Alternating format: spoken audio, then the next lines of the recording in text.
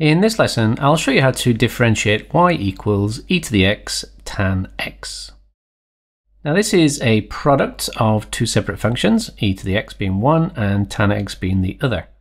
So we can use the product rule. And we start with some substitutions, so we can let u equal e to the x.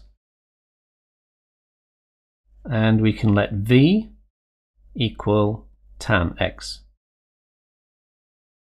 Now we differentiate, so du by dx, well, differentiating e to the x, we get e to the x.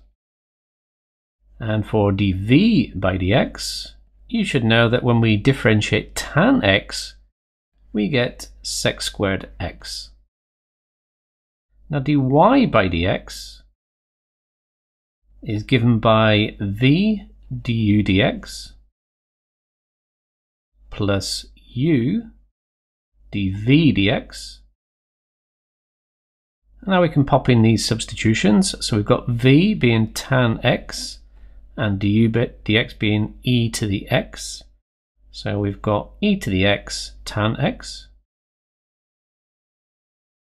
plus u dv dx. So u is e to the x and we've got sec squared x here. So it's e to the x sec squared x. And we can simplify a little bit. We've got a factor here of e to the x. So we can say it's e to the x tan x plus sec squared x.